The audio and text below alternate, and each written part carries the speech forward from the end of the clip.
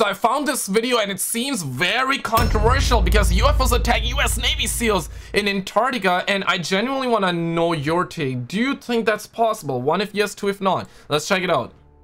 Drop a thumbs up. There are countless conspiracy theories which have been created over the years regarding not only the coldest, but also the most remote, unforgiving continent on Earth, Antarctica. The thing with Antarctica is that there is so little stuff that is made public about this, right? Countless tales of ancient civilizations buried in the ice, preserved like something akin to Pompeii, quite possibly complete intact ruins of an ancient, advanced, now lost civilization.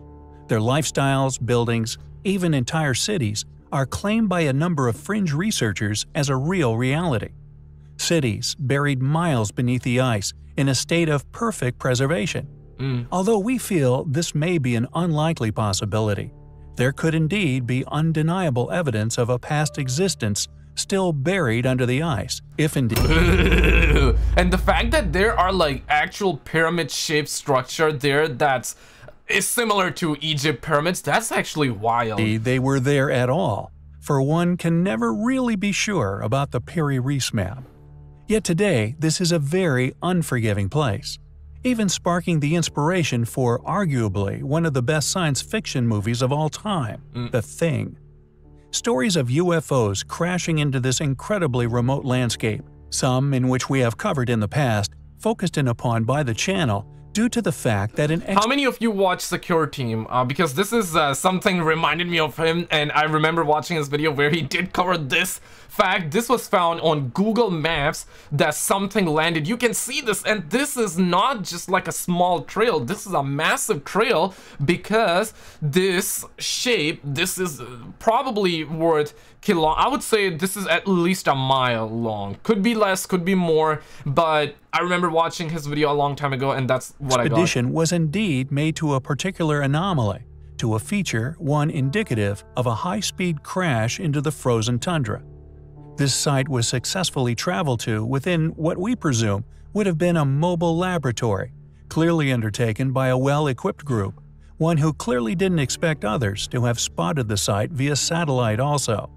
So they can clearly be seen via satellite imagery arriving at said crash. A tremendous effort to make at tremendous expense, thus a strange effort for any known human-built craft, unquestionably made at great expense.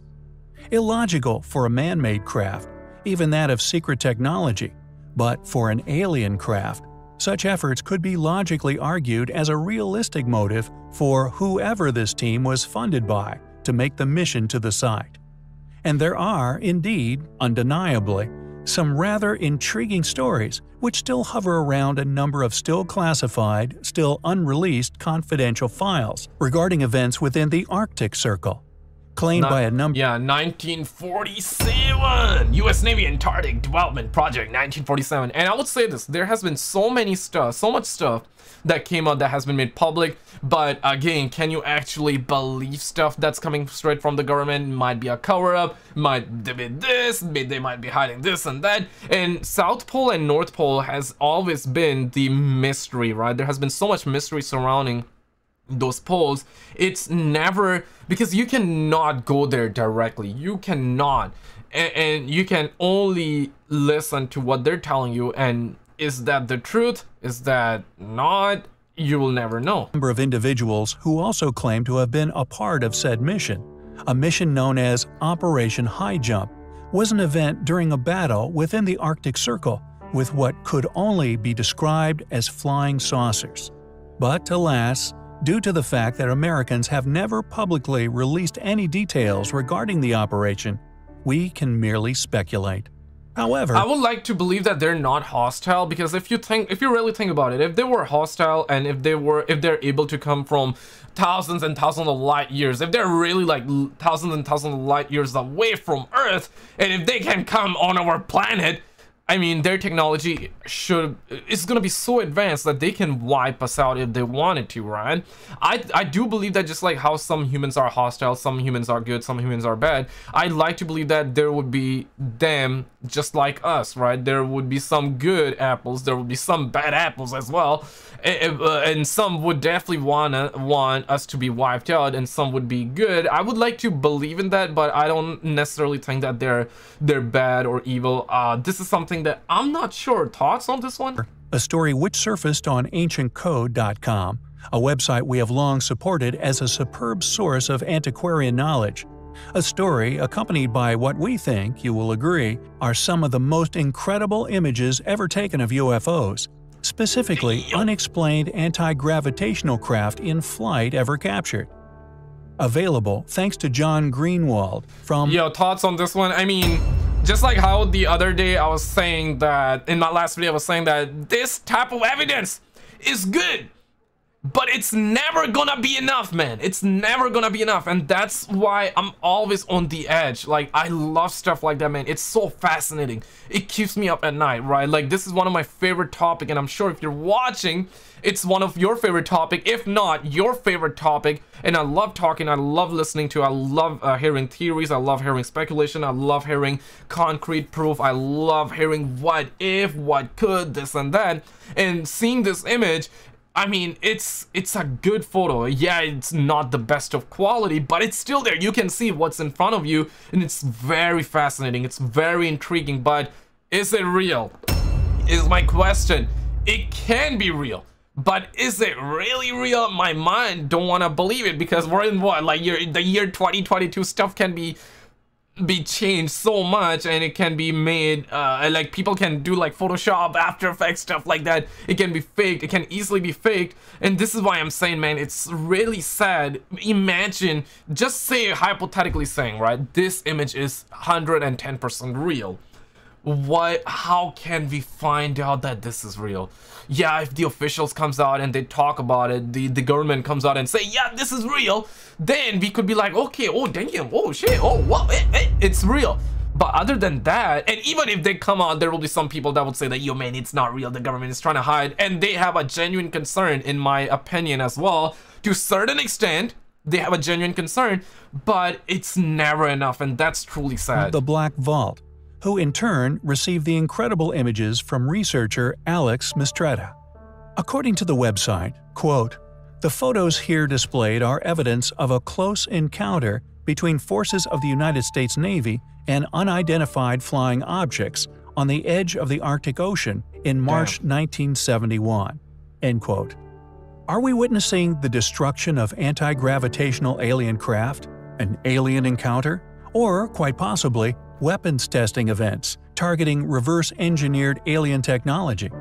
That's a good point. That's actually a really good point, because there has been some news and some rumors that has been going, and it's not really far-fetched. I would like to believe that the government would try to somehow, if they have indeed recovered crash objects, crash UFOs, they would like to study that. They would like to reverse engineer that. They would like to come up with something that's similar. So if, let's say, one day we're under attack, they would like to have some sort of technology to conquer that and go against that. I would like to believe that. That's not really far-fetched, and I do believe in that. And this is a really good point. What if they are really, you know, in these areas that are forbidden for the public, they are likely testing certain stuff like that. They are doing military stuff, and they're testing stuff like that. The images are, according to said sources, from the mission USS Trepang, SSN 674. Our postulations as to what these images reveal are based upon our own logically presumed direction, in which American and many other advanced military nations would take if one were presented with a crashed craft powered by said technologies. These military bodies would indeed pursue the reverse engineering of said technologies, then, secondarily, develop defense systems which were effective upon said technology. Oh, that's French, man. It says that trop beau pour être vrai, ça cliché des convaincus, news ignorants, c'est peut-être la peau de banana qui servirait à discuter les autres photographes du désir qui... So basically it's saying that it's really good to be true. It's kind of cliche. It's a cigar shape. That's basically... I'm not gonna read the entire thing, but yo, these are, of course, merely mystery histories ponderings in regards to what these images could truly be showing us. And of course, said hypothesis could indeed be incorrect. Yet regardless, the question remains, then what do these images reveal? What are pictured within? Regardless of the purpose of the mission, we find the possible theories surrounding the photographs highly compelling. Since the incident at Roswell, many UFO enthusiasts have been certain that Earth has been visited by extraterrestrial beings, many claiming that the incident was indeed a UFO crash. Your Roswell crash was definitely one of the first ever incident on that scale. Obviously there would have been other incidents as well, but Roswell is probably the most famous one of the most believed one across the globe, right? I know there are people, I know, okay, some people don't believe it, some people are like, yeah, I know, some people don't believe it, some people this and that, they came on, it was just a balloon, you know, there was some explanation, but I would like to believe that this was one of the massive cover-up for sure. And that the US government not only covered the event up, but seized the craft and have been busily attempting to reverse engineer this technology ever since. These claims have been verified by a number of claimed whistleblowers who say they have worked on such projects at none other than Area 51 at Groom Lake. Since these claims were made, the CIA, along with many other bodies of US government, have begun to release hundreds of files, including witness testimonies of countless military personnel and civilians, testimonies and satellites. See, videos like that are truly fascinating because now even the government is confirming that, and it's official. It's officially made, and it's now the news is official, and they're coming out and telling us what's up. They're giving us breadcrumbs. They're not giving us everything just yet. But this stuff is really, really fascinating, and there has been some people that are like, yeah, it's some sort of cover-up, why are they telling us? And that's a really good question. If you're really questioning stuff like that, I mean, I cannot go against that because you're questioning. That's actually really good that you are questioning, and it's good to question that. But I would like to believe that, basically, they're telling us what we already know. Right, they're telling us what we already know, but it's good that they're telling us, but it's not enough. We need more, we want more, we demand more, we need to know more, man. And radar tracks made by individuals who have either had an encounter or have experienced unexplainable events connected to mysterious craft, often moving at seemingly impossible speeds or shutting down missile silos. These events would undoubtedly be a worry to the powers that be. Yep. The concern is that a hostile nation may have developed or successfully reverse-engineered these technologies in secret. However, there is also overwhelming. Why do you think they declassified those videos? Was it because of the pressure? Because that's kind of like what I heard. They really pressured them, and those videos were really out in the wild already. And people are like, hey, and let's be real, that if you saw those videos, right? We all saw them. If you're here, you likely seen them. Well, maybe you didn't, but those were like UFO videos, and we had the jets chasing them. We saw those videos leaking out, and people were like, okay, they look good, they look alright, but I'm not sure if it's real, I'm not sure. And then the government came out and they said that it's real, right? And after that, it was like, oh damn, that's real, right? Overwhelming evidence to suggest that these sightings were not of man-made craft, but indeed that of extraterrestrial life.